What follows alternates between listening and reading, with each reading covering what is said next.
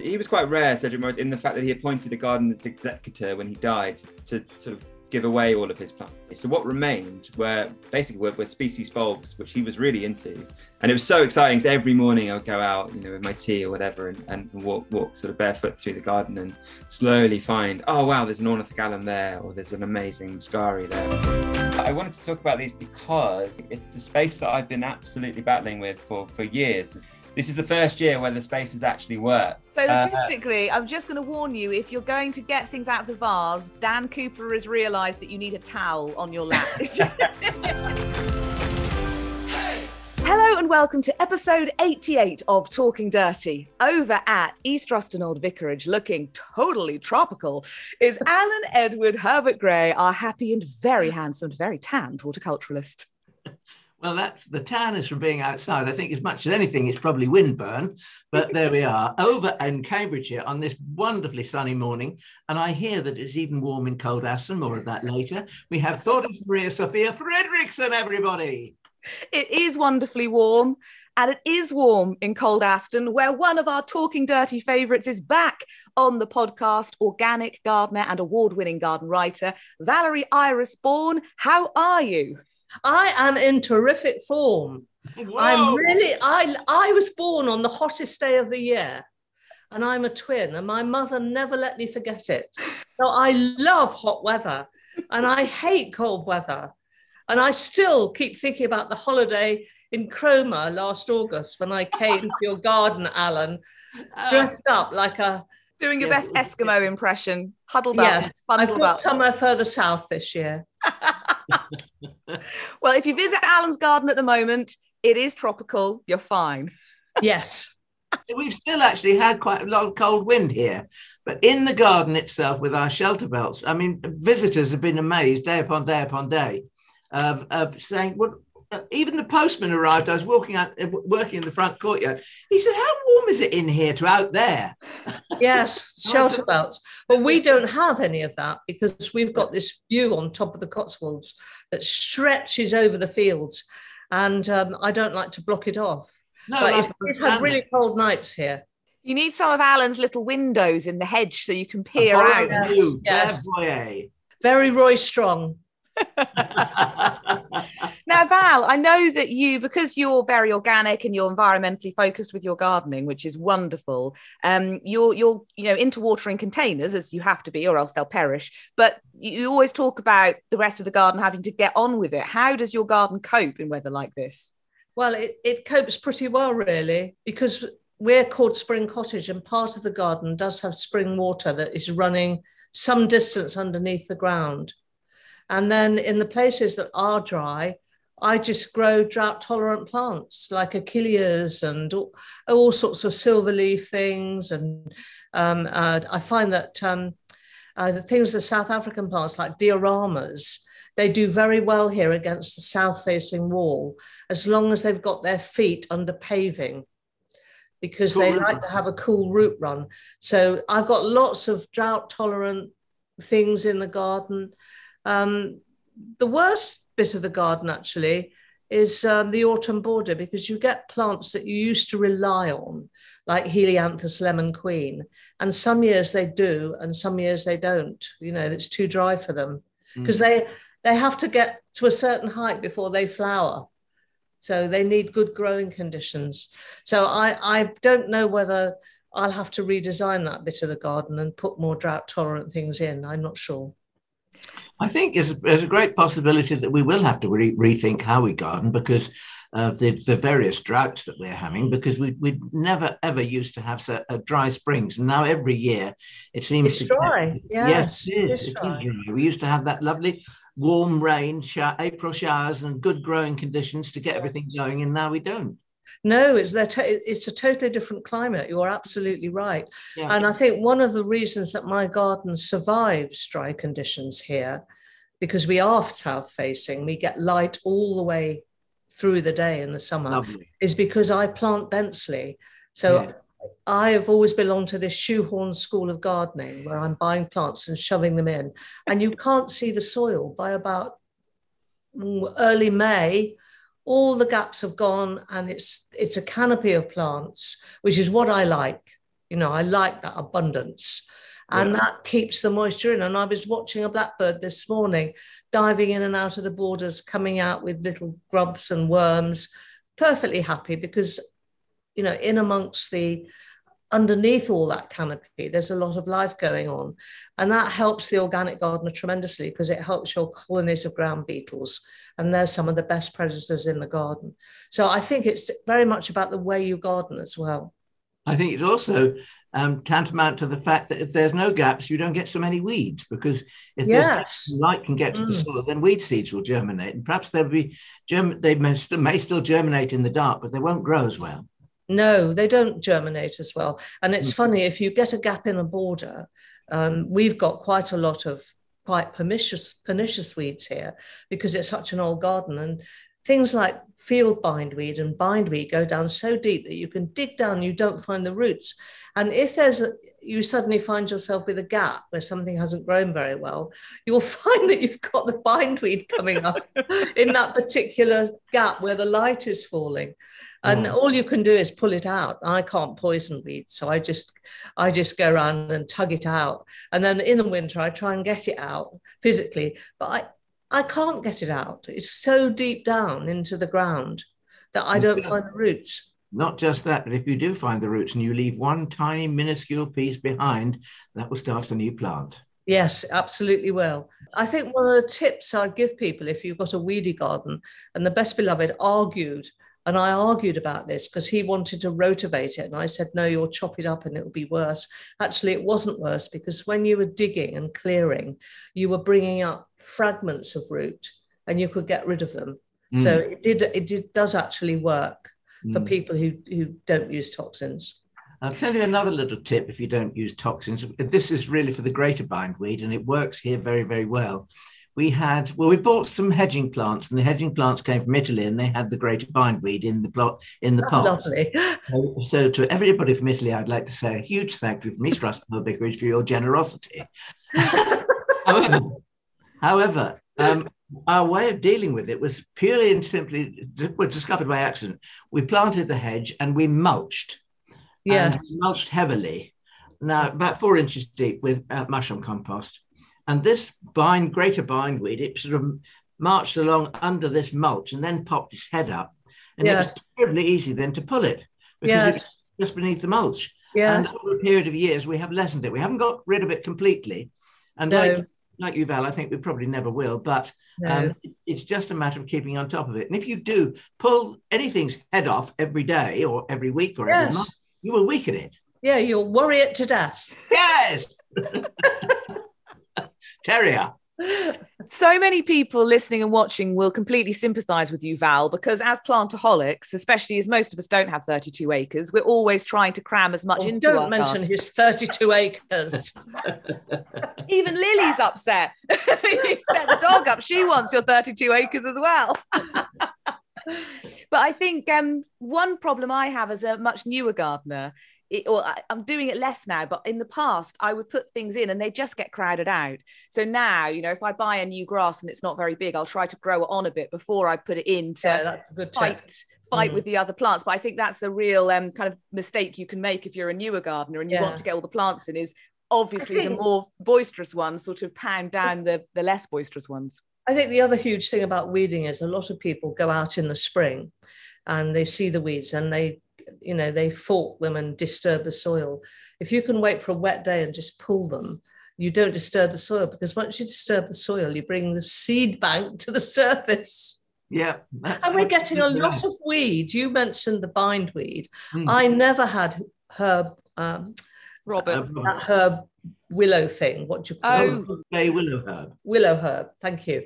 And it comes in on nurserymen's pots, because nurserymen nowadays, they leave their plants and then they pull the weeds out just before they bring them to a plant sale, and the seed is in there. And I've had 2 or 3 weeds that I never had that I know must have come in on plants, and they're a real nuisance. But nurserymen are very busy. Probably doing a lot of watering as well. And of course, the bonus is you probably will get some weed seeds come in, but you will also possibly get something interesting turn up in a pot from a good nurseryman, and that's as always as I did. I bought some seed from Blackwell Seeds of something or other. I think it was Schizanthus, and this one sort of seedling came up, and I thought you're a Basilizzi, and Yes. I thought, I'm going to have to grow this on to see what happened. Yes. And it's one of the Sardenii types, and it's I've got the mauve Sardenii, and this is a paler version of it. It's not really very exciting, but it was a gift, from above, if you like. Yes. Well, the very funny thing is, I was going to talk about agapanthus today, because we grow our pots in agapanthus, and in our meadow we have Dactylorhiza hybrids, which I bought from a nursery, and I planted them, and they're doing really well. And I've had 1 or 2 seeds in the garden, but the majority of seeds that have come up in my garden have come up in my tubs of agapanthus. And I mentioned this to someone, and I can't think who it was now, and they said that nearly all their tubs of agapanthus had got Dactylorhiza orchid seedlings in. And then I mentioned it to another friend, and she said, well, when I used to get plants from Tin Penny Plants, which is Elaine Horton's nursery, which was in Gloucestershire, she said, I always got orchid seedlings coming up. So they obviously position themselves in these warm places, and agapanthus pots are warm. And the one place we've had a wild bee orchid come up, unfortunately, is the very spot that my ginger cat, Frank, likes to make a crop circle on. So I've had to put an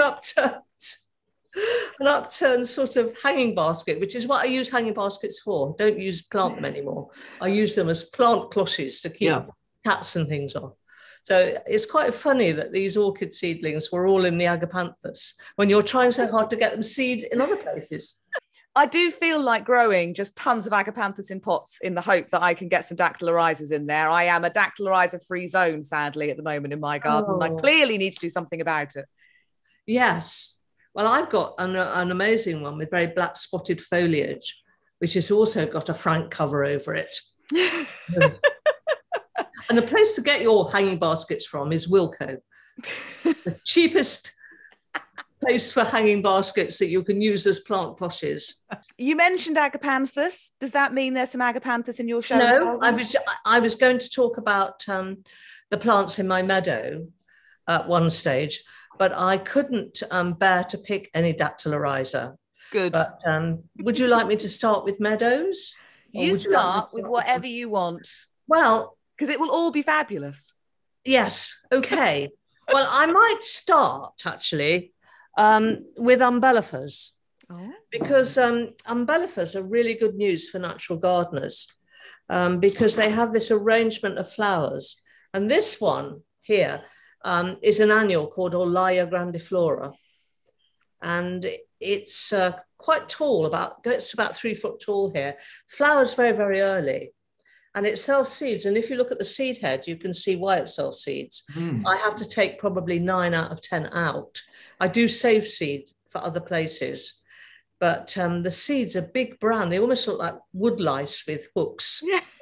And I'm sure Frank, my ginger cat, will be distributing them. Yes, don't let your cat or dog go near them, because if Lily, my cockapoo, goes near them, I mean, that is worse than any sticky Lily. They're one of the favourite cut flower plants, and people arrange them with sweet peas. And as the cut flower ladies like them, the seed companies are producing taller and taller ones with stronger and stronger stems. And I think part of the charm of a lot of umbellifers is their structural stem arrangement, which is so architectural. So this is a good one. And it also attracts bees and butterflies. And it's got the ray petals. And these are the petals, the tiny flowers, have the pollen and the nectarine. And these are very hoverfly friendly. And if you're a natural gardener, you want to encourage hoverflies in your garden, because they lay eggs near colonies of aphids. And then the little maggot-like larvae eat your aphids. So I'm always looking for good hoverfly plants. And umbellifers are extremely good hoverfly plants. And I think I bought this the other day. I'm going to have to get up, I'm sorry. This is actually a Seseli, and it's hippomarathrum. and it flowers slightly later, and it has a pink head of flowers, which one of them's got broken in the car, but never mind, that is going to plant sales in a nutshell, isn't it? The roots are the important thing, Val. Yeah. And this is very good in quite tightly planted borders, because it will produce this lovely, almost crisp, feathery foliage, and then these long stems, and they sort of have shades of pink in the flower, but they'll be around in July and August.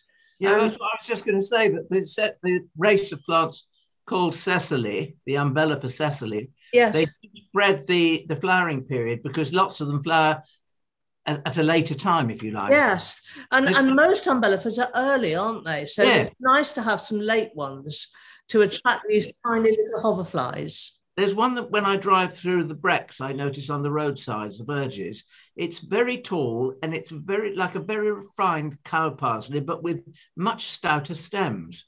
Well, that's difficult because umbellifers are difficult in the wild. You get a lot of wild carrot over there in East Anglia, but it could be something like hedge parsley.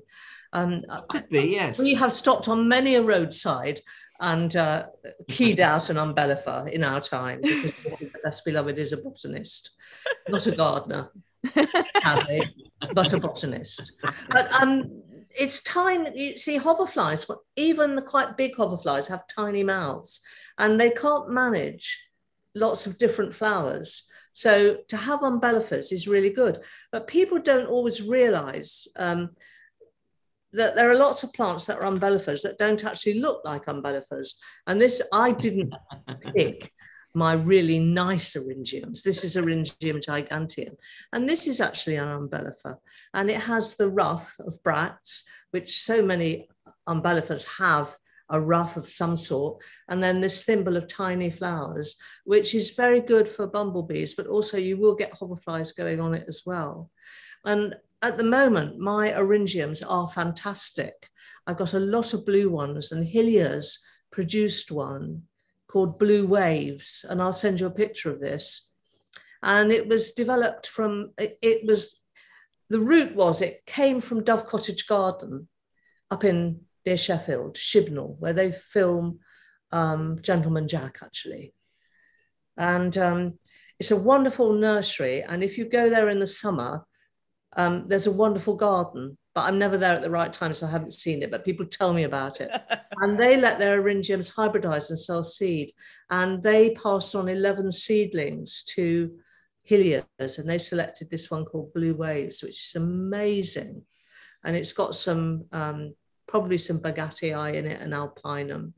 And those are really, really good bee plants. And they're just beginning to colour up now. They sort of go from sea green right through to cobalt blue.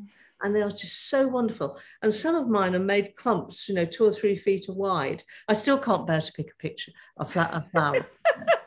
Well, it's funny. I think that one is one. I was so lucky to go to York Gate recently, and for the first time, and I walked past this wonderful planting and said to Ben Preston, "What is that Eryngium?" And I'm 99% sure it was. Yeah, Blue Waves. It's called. Helia's launched it at Chelsea probably about 4 or 5 years ago now.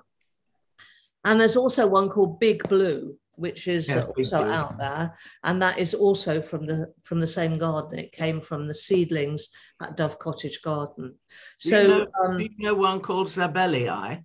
Yes, cross zabelii.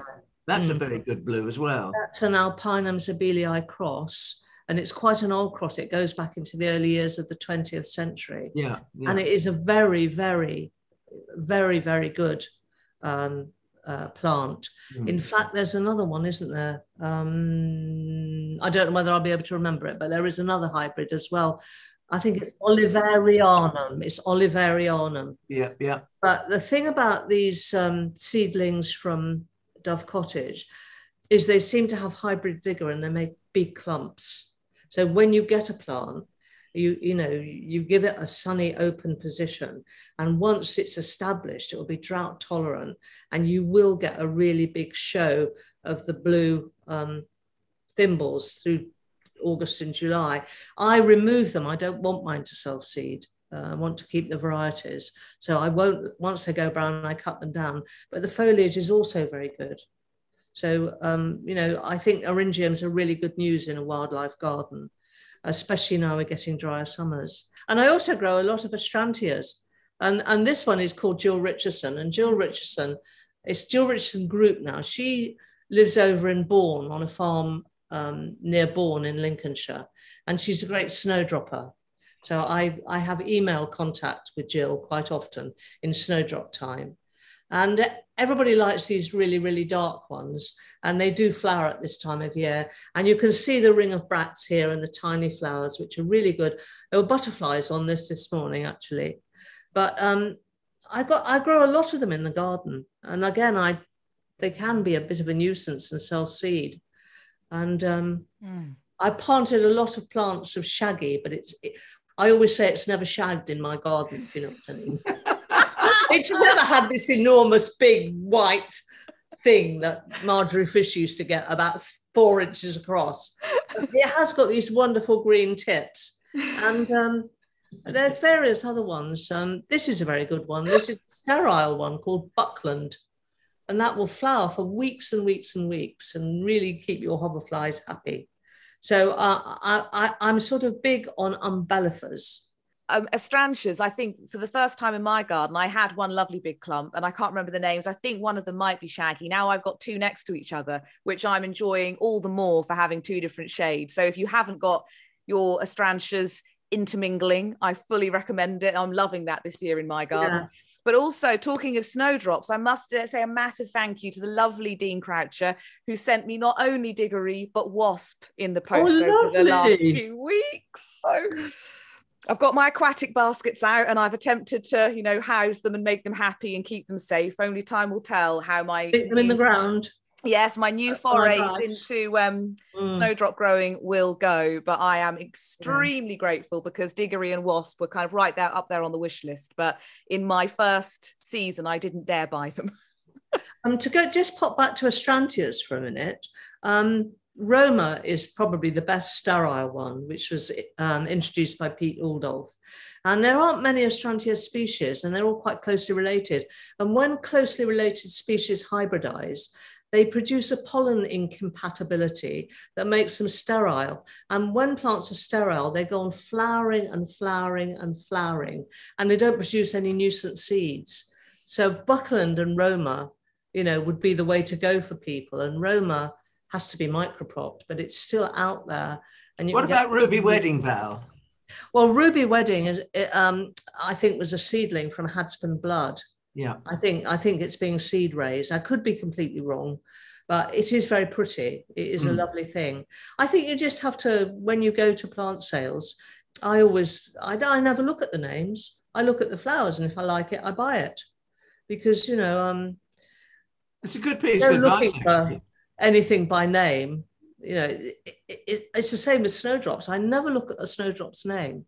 I concentrate on the flower, and if I like it, I pick it up. And then I think, I've got this, and I put it down again. But if I haven't, I buy it. And I think looking at buying certain things in flower is really wise. It's lovely to go and buy just the plant, you want it, yes. And you feel like a great plants person that you're buying this nothing to look at green clump. But I've made the mistake in the past. I've bought things partially based on pictures or written descriptions, and then they've not quite been what I'd imagined. Or sometimes roses. I bought the exact same rose that my mother has in her garden, but mine is nowhere near as beautiful. So I think certain things I will just have to buy in flower. Yeah, I think some things that's true for, but things like phloxes and later flowering stuff, when people grow them in pots, by the time you get to sort of July, August, they're looking really miserable. Yeah, and I think it put people off buying phloxes, whereas I would rather buy my phloxes in the spring when they're getting, just getting going and put them in. So I have a sort of divided view on it. Yeah, we need the plants that you must buy when they're in flower, so you can see what you're getting. Yes. Like the poor person who ordered their wisterias and they were nowhere near the colour they wanted. Oh, I know. Yes, I mean, I always tell people to buy witch hazels in flower, so you can see what you're getting. Yeah, but then other things, you're right. Shall I go on or not? Yes, 100%. So when we were talking about insect-friendly plants. One of the things I grow a lot of in my garden are scabious. And this is a plant called Knautia macedonica, which I once chose in a list of 50 of my favorite garden plants. And I got letters because people said, how dare you choose that plant? It sells seeds all over my garden.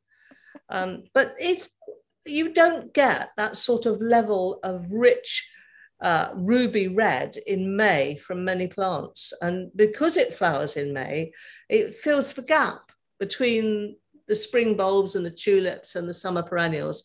So I still rate it Knautia macedonica. It isn't a native, but the one that you actually see in verges is Knautia arvensis, which is the blue one. And I was very surprised to read in British Wildlife, which is a wonderful magazine that comes out every month, British Wildlife. And somebody had written about it because this blue scabious, which used to be so ubiquitous on our verges, is actually declining really, really fast. And I found the reason very, very interesting because it's ants that distribute the seed of Knautia arvensis. And they are attracted to the seeds because they have a sticky coating. They do it with other things like cyclamen. And then they roll it along the ground. But once the sticky coating's gone, they just leave it where it is.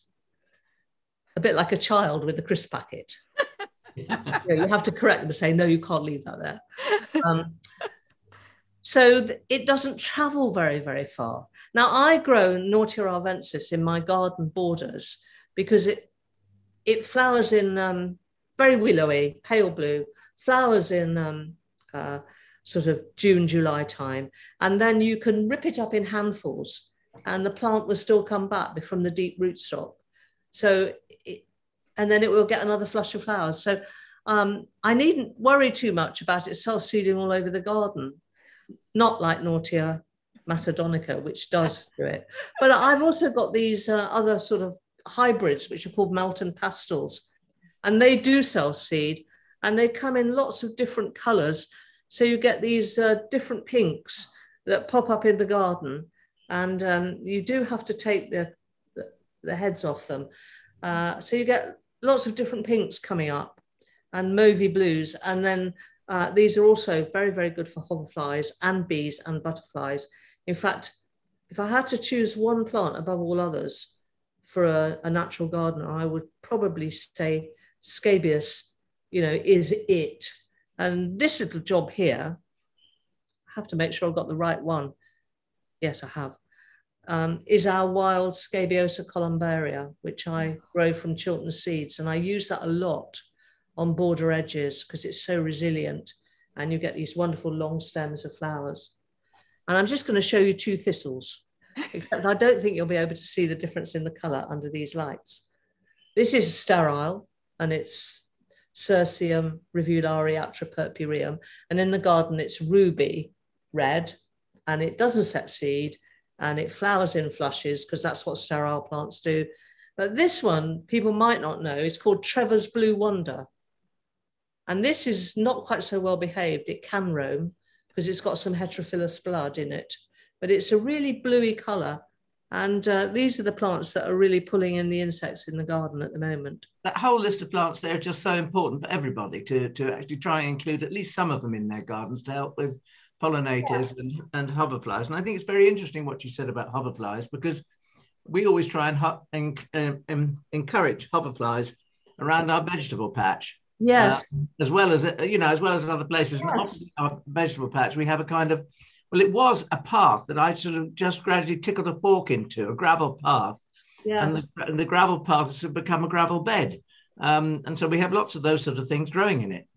Yeah, it's really, really good to pull them in because they will look for colonies of aphids close to where they're foraging. And I always grow a single African marigold called Burning Embers near my runner beans. Yeah. And it does seem to keep them clear. I've got quite a lot of black fly on my broad beans because I think it's where we are, the black bean aphids, they roost in shrubby plants. particularly dogwoods, and then they go on to the first legume they can find, and it's always the broad bean. But we've got a lot of ladybirds on there. We've got a lot of ladybird larvae on there, which I'll try and photograph for you. So they will disappear. And obviously, being a natural gardener, I don't spray. And actually, I wouldn't want to spray the things I'm eating anyway. No. I want to live to 100. You're on the right path.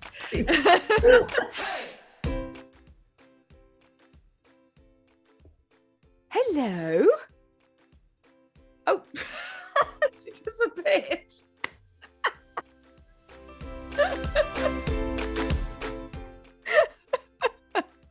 I don't know what happened, but that was very funny. I think I must have pressed leave meeting to continue.